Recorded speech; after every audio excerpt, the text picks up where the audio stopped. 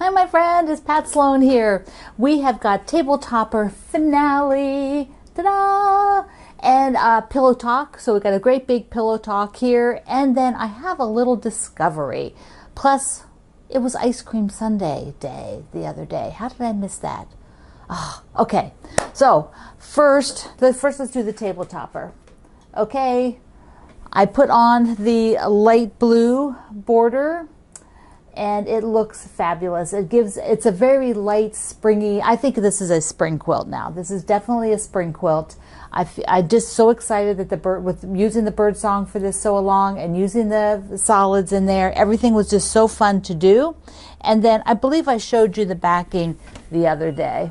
So I have the backing with, and I've got the binding already made, and the backing is the two fabrics because I didn't have enough of the one here. I mean, I can get more. I can write to Benartex and they'll send me more, but you know, I'm sewing it now and I want to use up what I have, and I thought it would be a way to show you how you can do that. So two different fabrics. There we go, the center, and then on either side is the other fabric. This is a kind of companion fabric, so it all goes together. So that is all done. Okay, the Red Zinger. Let me show you this before we do the pillow talk because it is magical.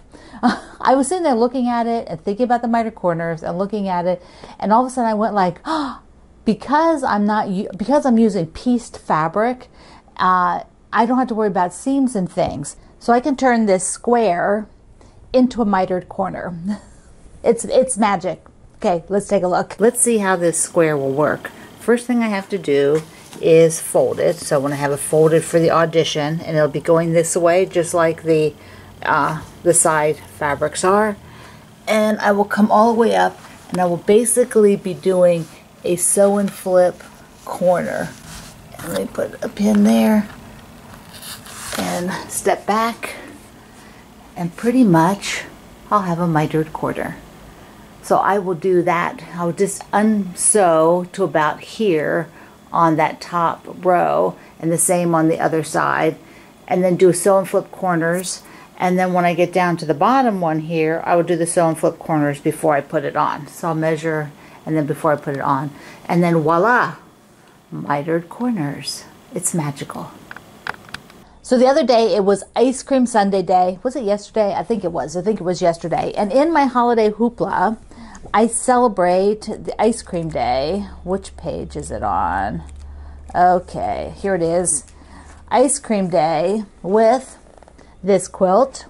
Ah, see, look at that. Look at the ice cream. Ah, yeah.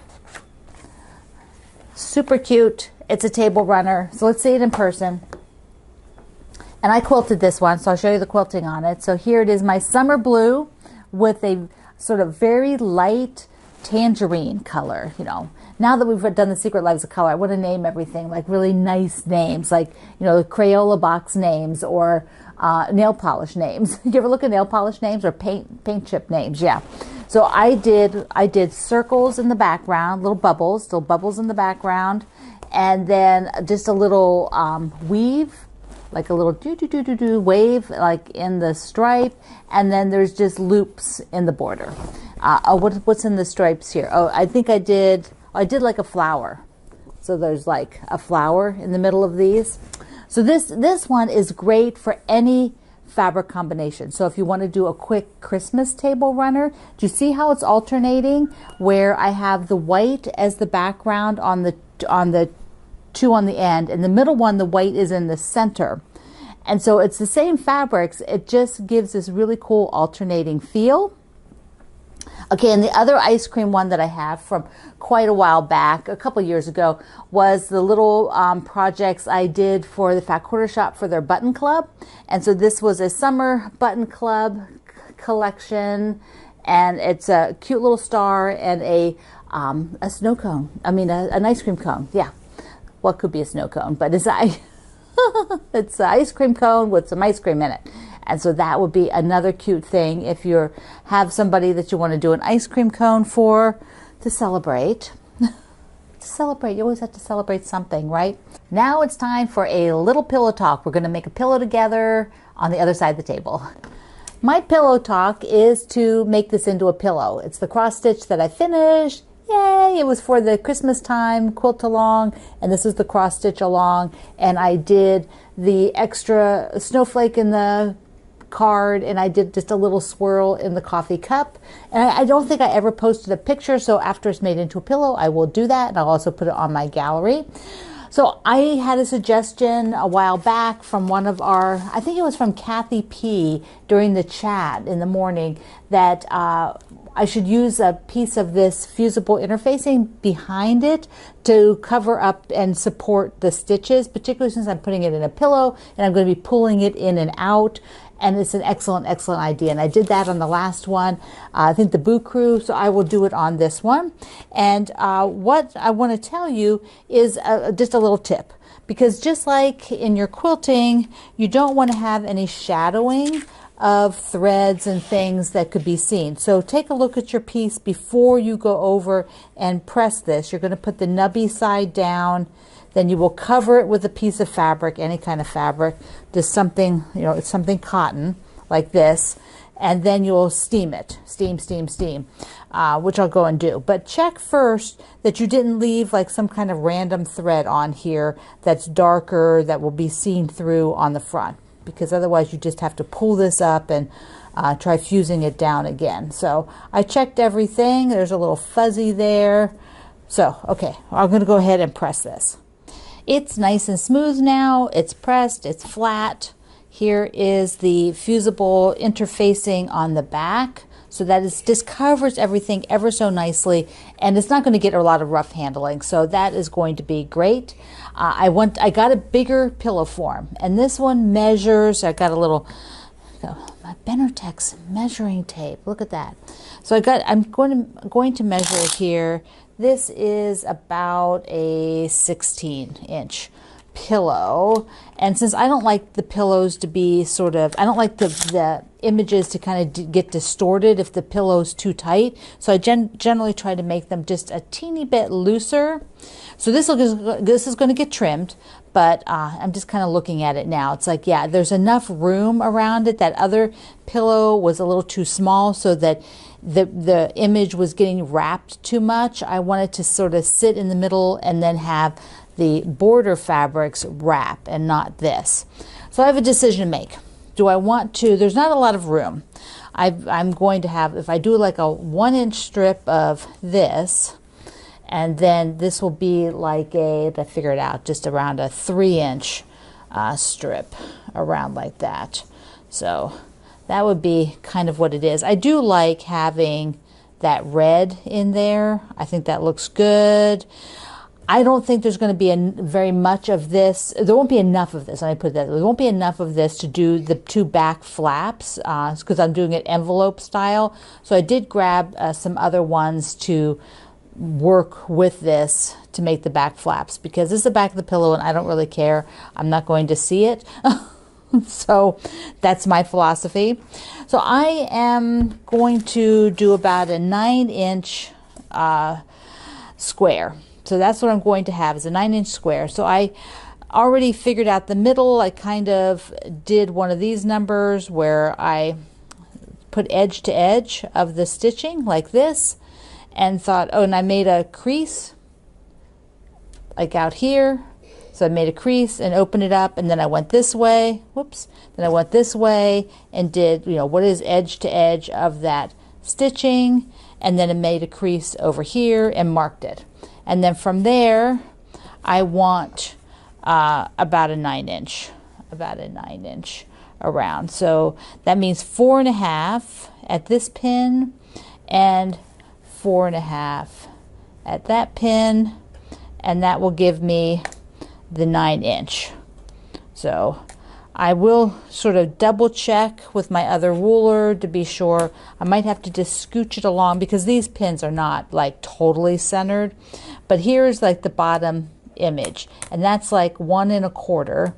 And then to 9 inches up here, it's 1 inch. There's 1 inch, and this one is 1 1/4. So I could just scoot it a little bit down, and then over here I have got 1 1/4, and then from this inch it's just a little bit less than 1 inch. So I want to scoot it a little bit that way. That makes it a little bit more even. Okay, so I am good. I am now going to cut and take that pin out and cut. And then when I rotate this, I will be working with the 9-inch markings on the ruler. So 9 and 9. And once again, checking, this is just under or about 1 inch. Same over here, 1 inch. This top is like 1 1/4. Down here is like 1 1/4. So that all still looks good. And then for those of you, there's a pin, get out of the way, who like to save your cloth, pieces of cloth, this is a pretty good size piece, right? Because you could do something small that is like 6 inches at this point, so maybe a little 4-inch something could go in there. These two to me are not ones I will save, but I'll go ahead and save this one. So that goes over there to be dealt with later. All right, so when I did my calculations, I did the math. I did some math, and I work with the finished size. This is finished size, 8.5 is this center because I cut it 9. And when you take the 1/4 inch seam allowance all around, you're taking away a 1/4 inch from 9 is 8 3/4. Take away the other 1/4 inch seam allowance is 8.5. So you always deal, when you're doing the math, you always deal with the finished size and then you add the seam allowances afterwards. So I'm going to do a 1.5 inch, I'm going to cut a 1.5 inch inner border from this red. And then I am going to cut like a 3.5 from here, which is a little bit more. I might even cut 3 3/4, just so that I have enough. I can always trim it down, but I don't want to have to add. So it's better to go a little bit oversized for me. So let me go ahead and cut these two and sew them around this, and then we'll lay it, and then we'll lay that on top of the pillow form. Whoops, I can't turn that off with my rotary cutter, can I? Off. Here it is with the inner border and the outer border, and it's about 17 inches now. Let's take a look at it on the pillow form and then the concept of what I'm going to do for the back. 2 flaps of the pillow. So here it is, and it wraps around, and you can see this is a pretty good size image, so that I could have even gone with a bigger pillow if I wanted it to really, really float and have made this, you know, even bigger, but I'm happy with this. This is going to work out fine.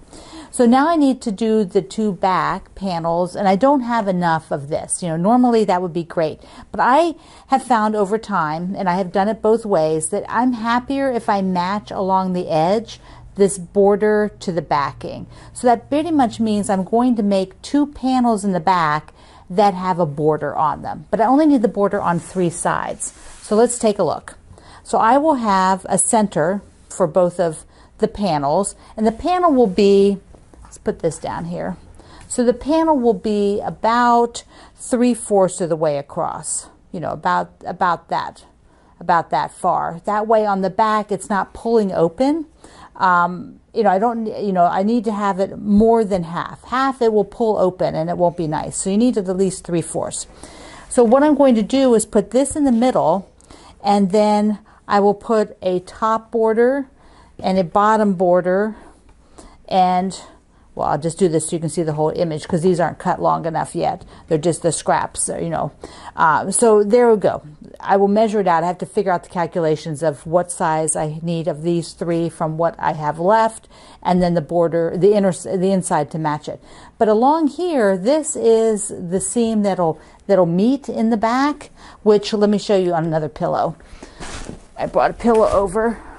So on here, that's this flap. So I will have border out here. It will look like this. You know, I will have the border.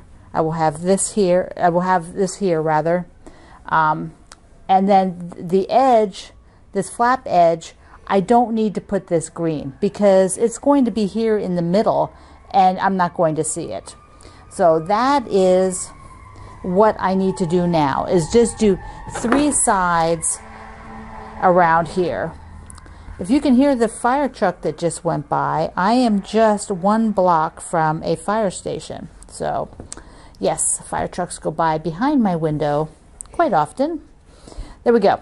So I'm going to just do the calculation for these 2, and then I will show you how I layer it. Here are the 2 backing parts.